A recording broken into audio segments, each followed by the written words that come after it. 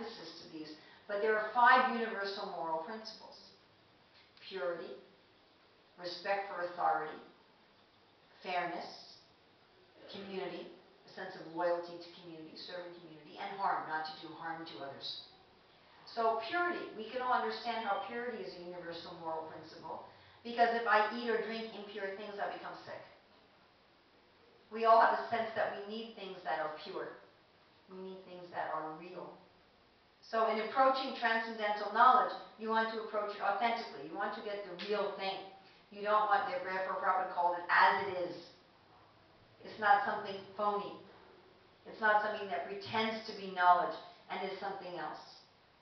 So how do you know you're getting the real thing? Ultimately, the way you know you're getting the real thing is by your own personal experience. Raja Vidya Raja Guhyam Pavitram Idamutam Pavitram, most pure.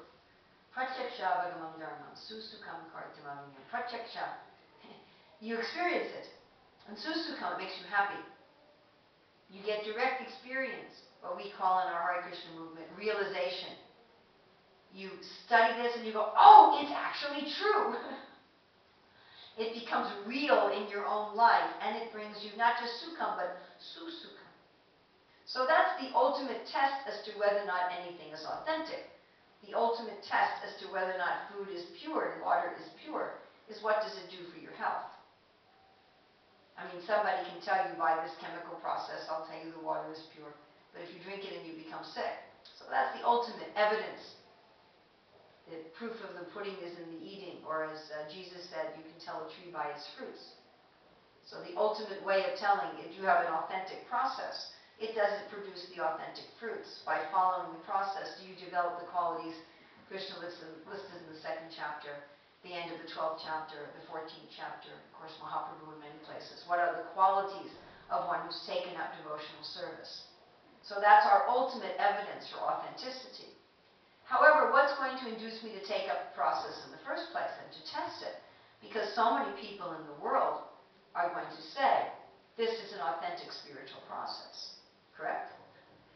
Are we the only people in the world saying we have an authentic spiritual process? No. So many. And what are you going to do? Try everything?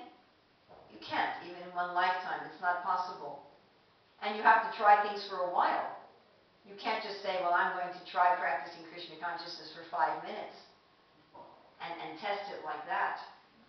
Right? There has to be some developed test.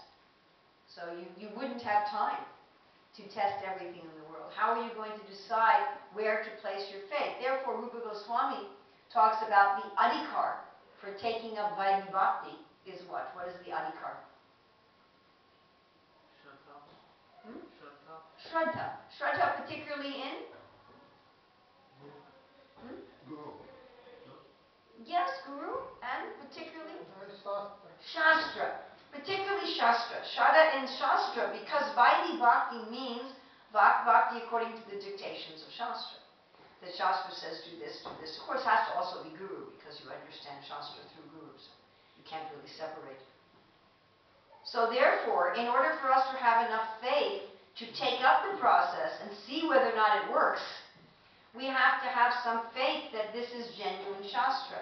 Therefore, the beginning of getting Bhagavad Gita authentically is at least some preliminary, and Prabhupada says a little further on in this introduction, which I don't want to take from the forthcoming speakers, but he says at least theoretically accept that Krishna is God.